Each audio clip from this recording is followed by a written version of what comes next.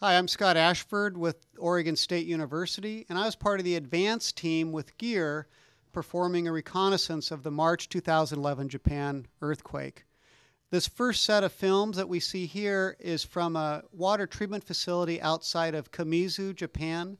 This water treatment facility normally provides water for about 20,000 people, and it was put out of commission as a result of the earthquake. Here we see some utility tunnels underneath that treatment facility. The sections of the tunnels came apart as a result of liquefaction, letting water and sand flow into the tunnels. They're having to physically remove that sand by shoveling it out. In addition to that, the offset between the different sections of tunnels led to breaking of the pipelines and electrical facilities inside these tunnels.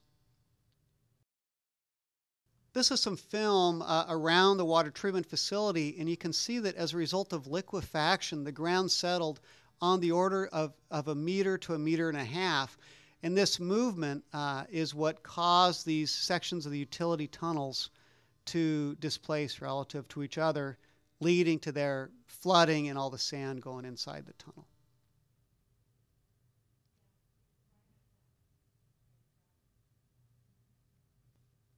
This is the type of information we try to collect on these gear reconnaissance efforts.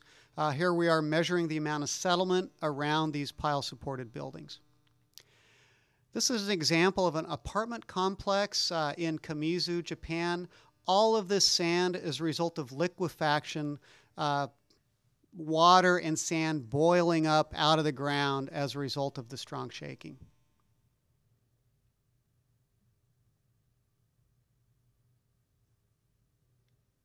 The amount of sand that we saw from this liquefaction is really, it's just incredible and had a tremendous impact on these people in this apartment complex. This is a shot outside of that apartment complex, and you can just see how soft, right, how loose that sand is even after the earthquake.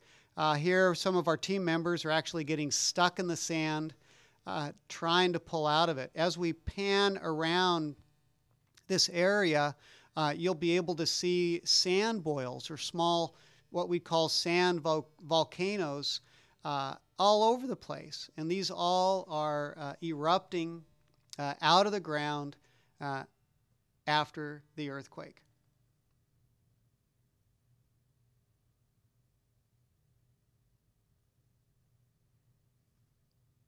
This is just an example again of how loose that sand is that has been liquefied, and it really gives you a good idea how easy it is for some of these buildings to settle a great deal that are founded on this type of material.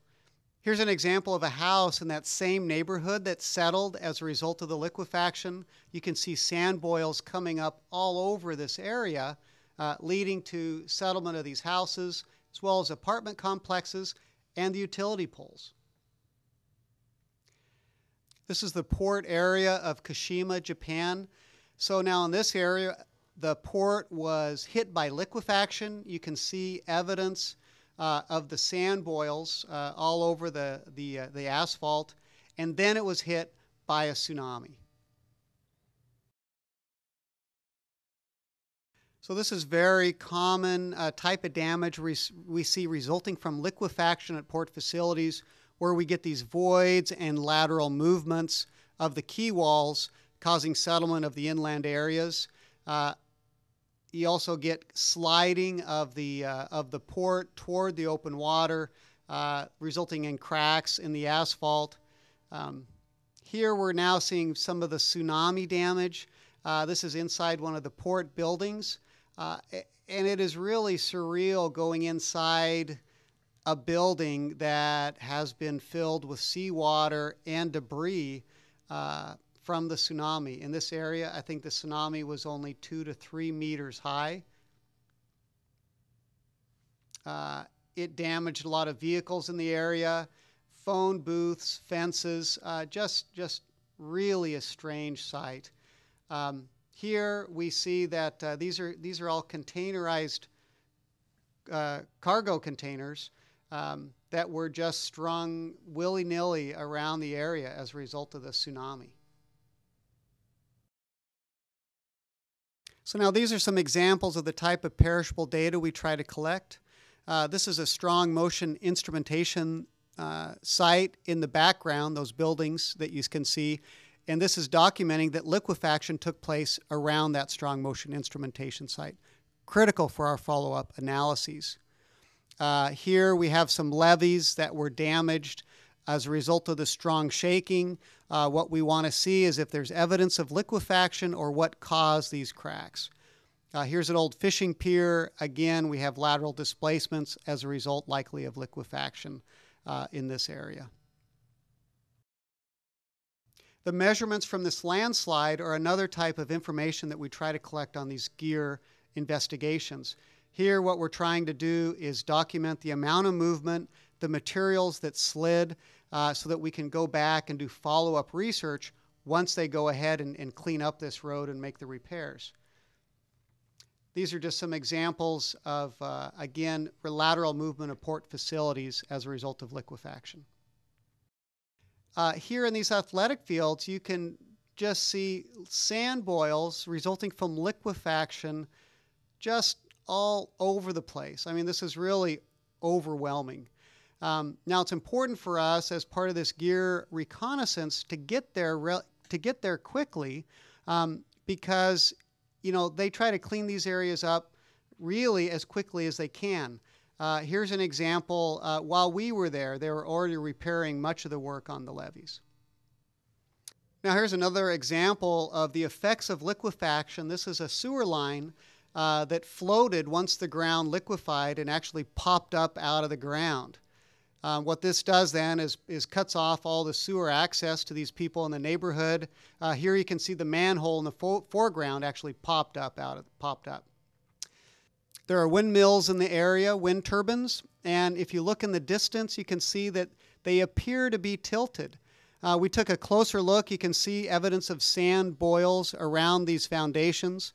This wind turbine appeared to be fine, but the one in the distance is actually tilting a couple of degrees.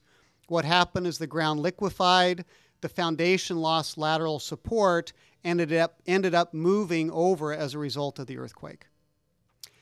These are more examples of the effects of liquefaction.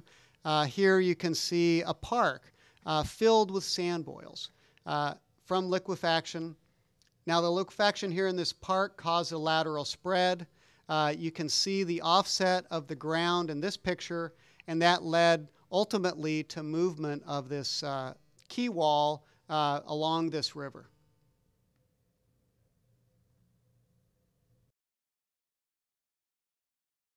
Now here's the impact on homeowners. So individual homeowners are collecting the sand and putting it in bags and then depositing it in these common locations. You know, if you also look at the impact on homeowners, here are sewer trucks. They're coming in to pump all the sand and sewer out of all the broken sewer pipes. Now this is another strong motion instrumentation site adjacent to a bridge, and what we see here is liquefaction, again, over the general area. We also observe some damage of this bridge. You can see the cracking in the abutment.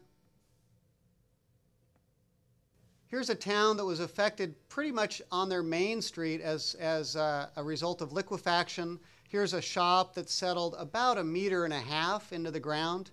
And if you look in the distance, you can actually see a water tower that appears to be tilting, but this is the end of our investigation. We're on our way to the Tokyo airport, and we have to leave that for the next team.